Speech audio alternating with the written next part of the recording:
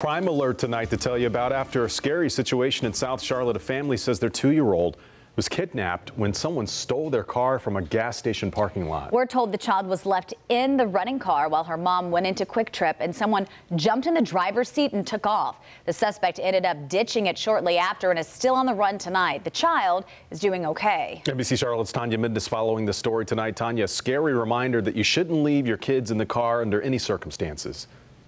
Well, just about every parent has thought about it. I got to run into the store. I've got my kid in the car seat in the back. Should I leave the keys inside and leave the car running? I'll just be gone a second, right? Maybe not.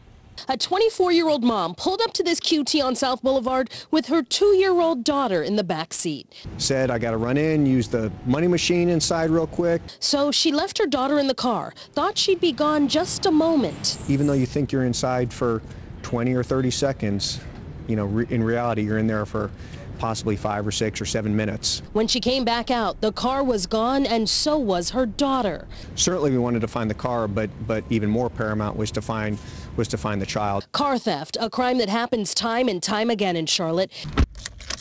Last year, 840 cars were stolen with the keys inside. And this, not the first time a child was in the car. Someone just stole my car from the gas station and my child's in there. And you hear about it on the news, but you never think that it's going to happen to you. Fortunately, this time the mother called a family member who went out looking for the car. She called him and he responded and actually saw the car and followed it for a short distance. He told police 2 thieves hopped out, ran away, leaving the toddler safe and unharmed. Police still searching for the suspects, but not letting mom off the hook. They cited her with misdemeanor child neglect. Leaving your child in a car while you go into a store at 11:30 at night is not the most responsible thing that a parent can do.